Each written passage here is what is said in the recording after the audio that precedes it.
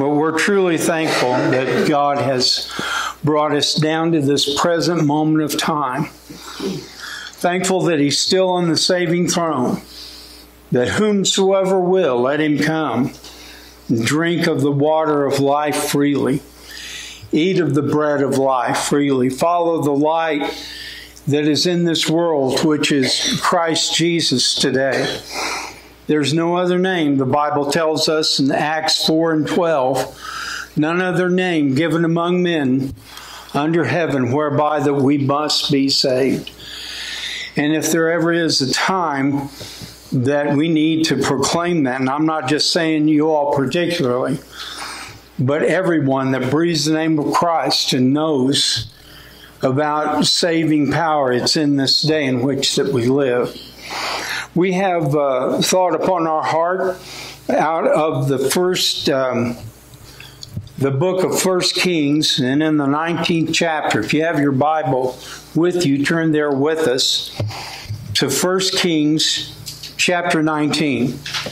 Now this book, we know there's been debate about who wrote it, what time frame he wrote it in. The main thing is that he wrote it, whoever that it was. And this concerns itself with a wide variety of things. First of all, the death of David. Then we find scripture in there about the life of Solomon, and also the building of the temple of God. Death of Solomon, and then after Solomon's death, the split of the kingdom into two separate kingdoms. And this is where that the end was starting, before that they went into captivity. 10 tribes went to the north, there were 2 to the south. Up in the north, they began to worship idols. They were able to stave it off down in the southern kingdom, Judah and Benjamin. But soon after that, the 10 tribes were taken away into captivity by the Assyrians. Later, the kingdoms of Judah and Benjamin were taken by Babylon.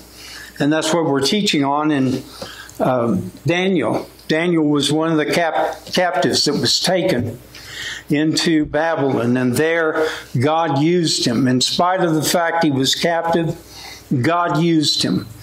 What we're about to read today is many years before that all took place. There was still 2 kingdoms. One was in idolatry, and there came upon the scene a man that we would probably deem as being very peculiar, very different, very strange. He was a prophet, and he lived a solitary life. And whenever that God would speak to him, and God would move him, he would go oftentimes with a message to the king. In this instance, unto Ahab. And we find in the 18th chapter, and I'll get to this 19th chapter soon, but in the 18th chapter, he called a challenge unto Israel. And he said these words. He said, "Why halt you between 2 opinions? If Jehovah, Yahweh, be God, then serve him. If Baal be God, serve him." Nobody answered a question. And you know the rest of the account, how that they built an altar, the priest of Baal, and they begged and pleaded with Baal to send fire down from heaven to consume their sacrifice. Elijah did the same thing. And he did something a little bit different. He poured water all around the sacrifice, the trench around it. And then he began to pray, and he said something to the effect that they may know that there is a God in Israel. Fire came down from heaven, consumed the sacrifice, licked up all the water around about the altar. And the people fell immediately because they recognized the power of Jehovah God.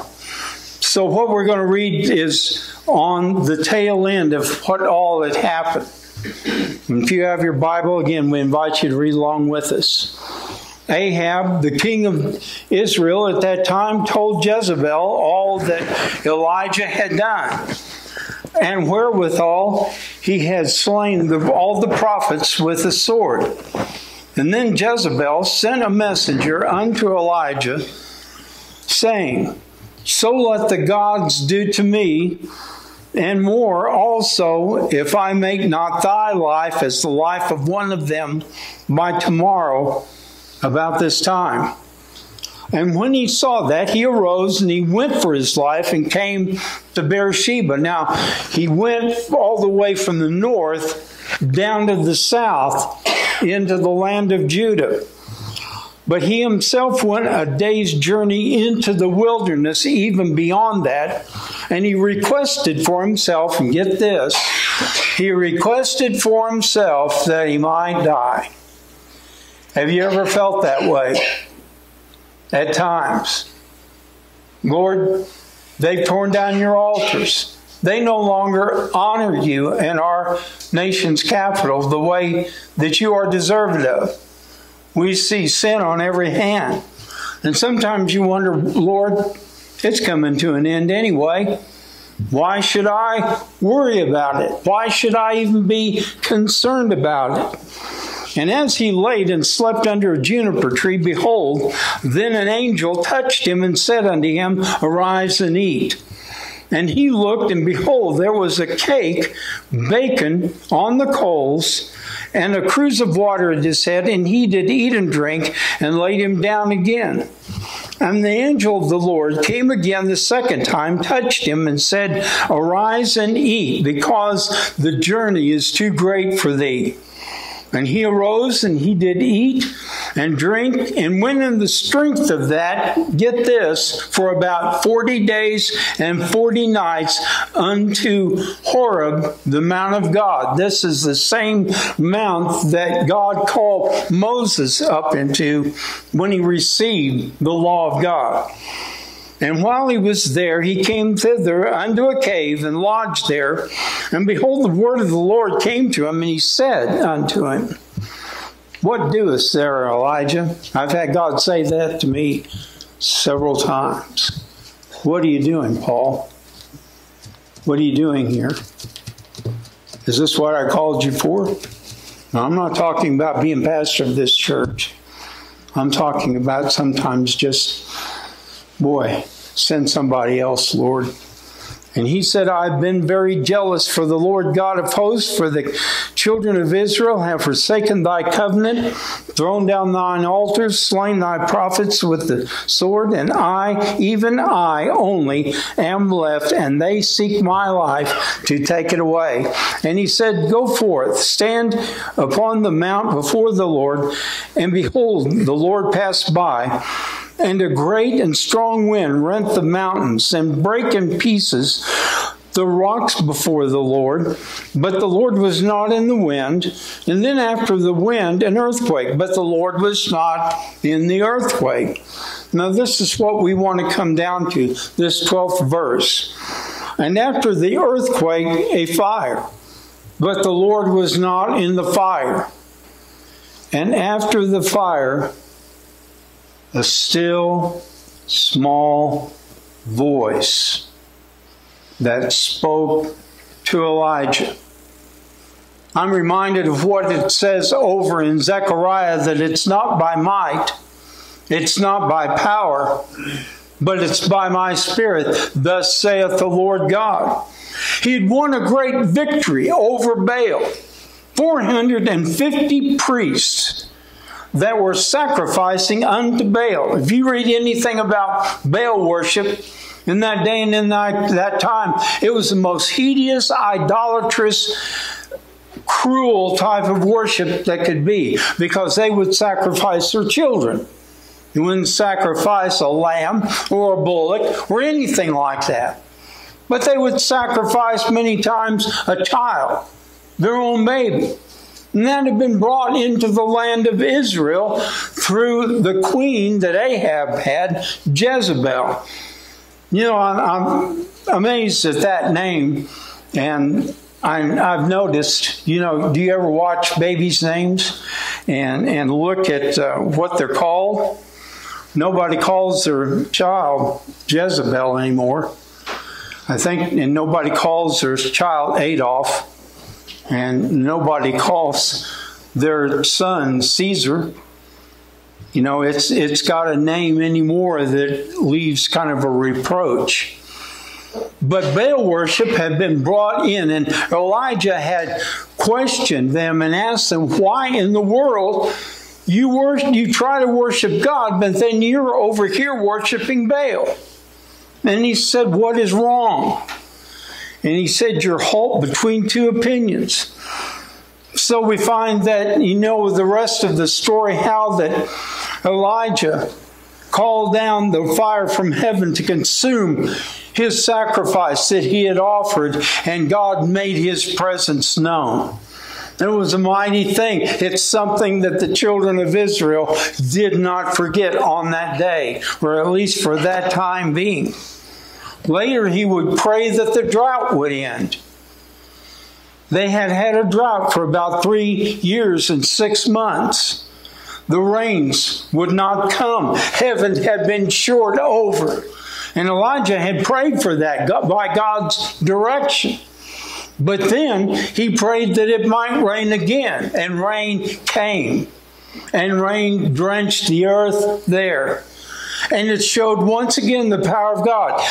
Sometimes we believe, and I'm not just pointing at you, but sometimes all of God's children will believe if it's something really spectacular that happens.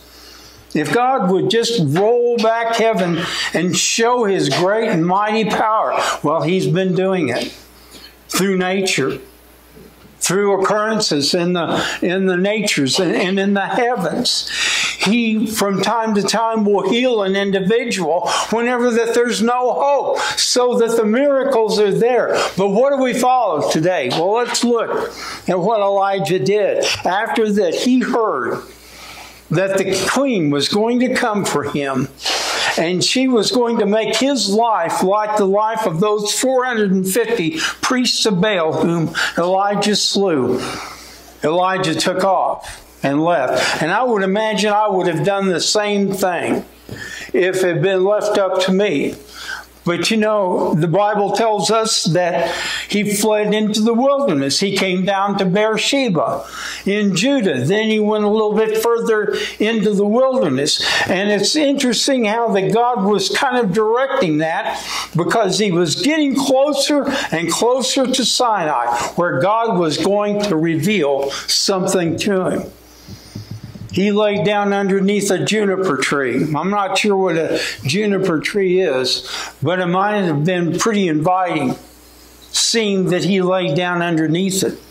And soon an angel of the Lord came. Do I believe in angels? Yes, I do. Do I think that sometimes angels walk among us? Yes, I do. And maybe we don't have the sight to see them, but I want you to know that they're there. And I want you to know that oftentimes they're round about us, and sometimes they're even fighting in a great conflict against the fallen angels, the ancient agents of Satan, as he moves upon this world and influences this world. An angel nudged him, woke him up. There was a cake upon the fire and a cruse of oil. Elijah got up. He ate it. He drank it. Then he laid back down. Boy, that's great to take a snooze after having a meal. And especially whenever they probably had not eaten in a long time. But he lay back down. He began to sleep again. And here comes the angel. And the angel nudges him again, and there's another cake and another cruse of water there upon the fire. And the angel tells him, Elijah, arise and eat, for the journey that you're going to go on is great. Now, he didn't go back up into Judah. He didn't even go back up into Israel. But somehow God directed his footsteps to go to Mount Sinai, unto Mount Horeb. Excuse me, just a second. Unto Mount Horeb. where Moses had received the law, where later on the Apostle Paul would go to after that he had been saved to try to reconcile the law of God and the grace of God. 40 has a significant number in the Scripture. I've been told that it's one of the most common numbers that you will find in the Scripture. 40 days Jesus fasted. We find today that 40 days and 40 nights is found throughout the Scriptures. But he went on the strength of that for about 40 days and 40 nights. Now, he could have gotten there in a very short period of time. But the Bible tells us it was a journey of about 40 days and 40 nights. 40 years. The children of Israel wandered in the wilderness. And I kind of wonder, did Elijah wander in the wilderness, wonder, Lord, what have you called me unto? What have you given me over to do? What messages that you've given to me that has endangered my life? And they're still not listening. Lord, maybe if together, Lord, we just show them, we'll just call down fire once again. But you know, when he got to the cave and he stood in the mouth of the cave, God visited him and he manifested great things. First of all, it was a wind that had rent the mountains. As Elijah stood in that cave, God did that. God is still in control of his creation. God can still take whatever that he wants to, and he can change it. People get really upset when they see or hear about a volcano out in the South Pacific. That's God's business there, why he's doing it. You know, one time we got out in my folks and I got out in the yard of our home and we were stargazing. People had claimed they saw UFOs and things like that. But we were out there stargazing and we saw one that was about the size of what a star would be. And I remember that we were watching that as it kind of slowly moved along. We didn't think of it as being a UFO. I thought of it because I thought I was real smart, as a planet or a star. And I remember saying, you know, that doesn't happen very often. You know, what's going on? I remember my mom saying, if God wants to play checkers or chess with his creation, that's his business. Oh, Mama, let's bring science and let's bring rationality into this. And she said, son, God can do whatever he wants to do. And he doesn't have to ask our permission to do it because it's his realm. I'm going to tell you something today. May we get back to that place to where that we honor and that we reverence and that, my friend, we extol him as being God and still God over everything. He's got it in hand. And then next there was an earthquake that rent the rocks. God is still dealing in his creation. He's still dealing with things and moving them and changing them whatever way that he wants to. He's God. And there is none other beside him today. There was fire. And I'm not sure what that fire was like, if it was a fireball or what, or a mountain caught on fire. But the Scripture tells us something really interesting. God was not speaking in those things that Elijah saw, though Elijah understood that God had brought them to pass. God was not speaking to Elijah out of them. Because Elijah could have taken those signs as, okay, we'll go back to Jezebel and Ahab and we'll evoke mountains to rent. And we'll have an earthquake, and we'll have fire. But whenever that God spoke unto Elijah, what he spoke to him in was a still, small voice. We look sometimes for God to speak to us in a way that's just supernatural. And I believe God does it, and I believe he can do it. But sometimes he wants to speak to us in a still small voice and to get our attention. And you know, oftentimes it's so faint that for me, I've got to sit down, I've got to turn off the internet, the TV, everything else, and sit and listen to what that still small voice is saying. Because I want you to know God's voice doesn't just come and go and come and go. Just like God's Spirit doesn't come and go and come and go in services and so on and so forth. I want you to know He is always speaking. He is always. If we'll just listen, we'll hear Him. I've got to turn off the internet. Oh man, I'll tell you, lately, I've just had to bury the phone, and even then, Shirley hides it from me, hides the computer from me, because I'm going to get on the internet, onto the news stations, and then I go and try to sneak off and log into hers. Let me tell you something today. It's a lesson I always have to learn. God is in control. Can you say God is in control? God is in control. And He's got this thing going just the way that He does. And I'm always worried about Israel. I want to tell you, I worry about them. I'm concerned for them and the hatred around the world. But you know, there's some scripture that says, whenever that you see the nations surround Israel, God is going to step in. So I just have to take that and say, Lord, you've got it under control. How does He speak to us? He speaks to us in a still, small voice. In a still, small voice. What does He say to us? Sometimes He says to us, I love you. I just want you to be assured that I'm here for you. And I'm going to be with you to the end. Other times, He'll lead us to some verse of Scripture. That's why it's so important to study the Word of God today, because this is what God oftentimes animates. And whenever that He speaks, it's also a measuring tool that we can know that it is of God and it's not of something else, or it's not of Satan, or it's not something from memory.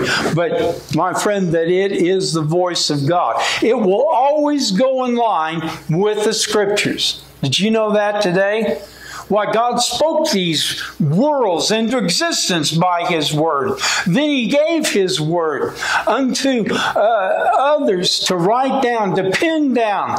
I've gone to see museums where the great lengths that they went through to write down the Bible, to write down, and even sometimes to hide it. And it's come down to us at this very moment, at this very hour. It's come down to us.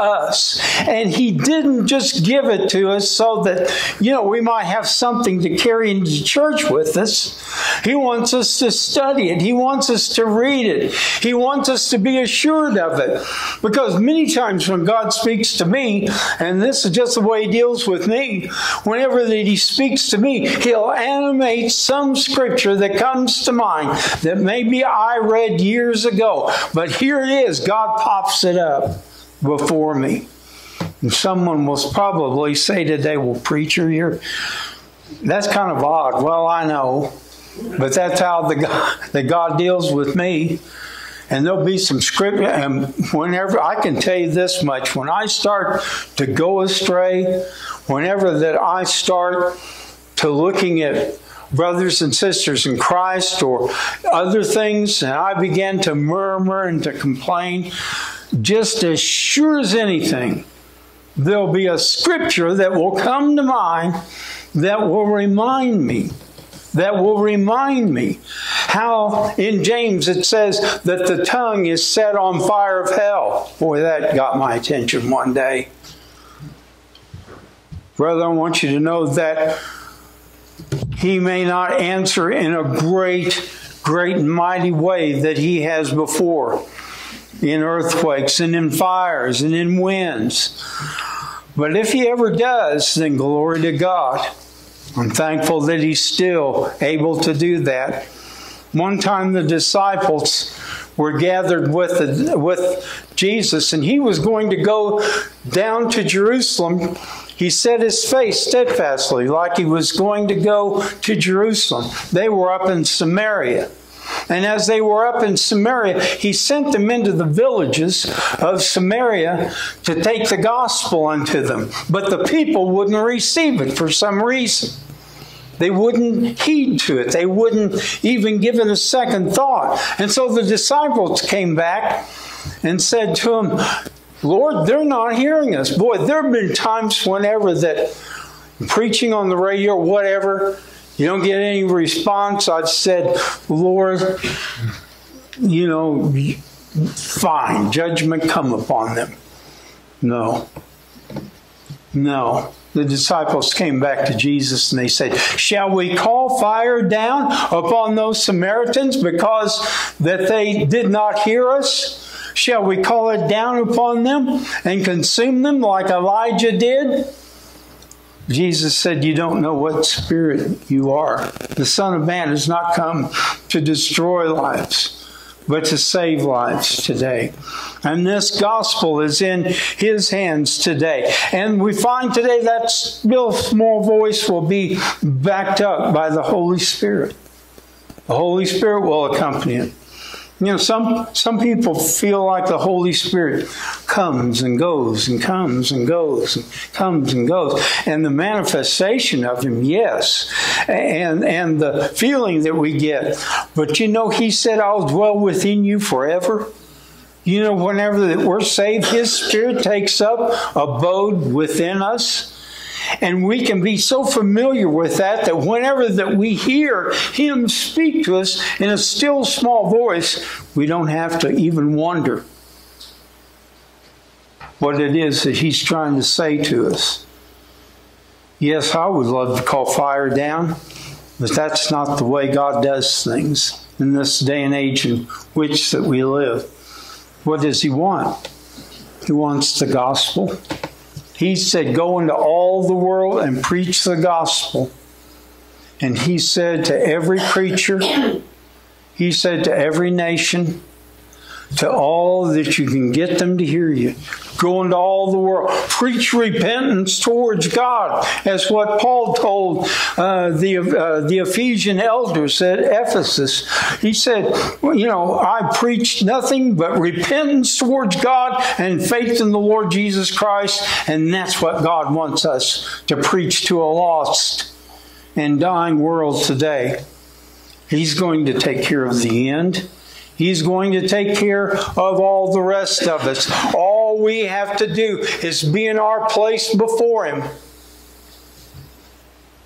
Where that if somebody comes along and needs the Lord or needs help or needs comfort or assurance, whether it's sorrow over a death or whatever the case might be, I'll leave this with you.